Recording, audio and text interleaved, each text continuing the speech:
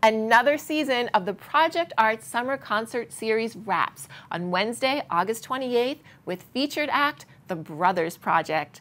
This tribute band honoring the legendary music of the Allman Brothers is fixing to make every music-loving, ramblin' man and black-hearted woman happy they came to the downtown Plymouth waterfront. The food trucks will be rocking as always, and this will be your final shot this year at the weekly 50/50 raffle. The event is free to attend and goes from 6:30 to 9:30 p.m. DCR Pilgrim Memorial State Park is at 79 Water Street. Come down, spread out a blanket, some beach chairs, maybe eat a peach, and enjoy the harbor view at the last Project Arts concert of the summer.